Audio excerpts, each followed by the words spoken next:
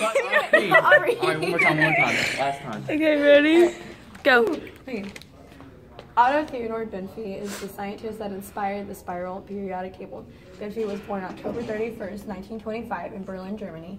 In 1946, at age 21, he moved to the United States. In 1945, before he moved to the States, he went to the University College of London and earned his bachelor degree in science.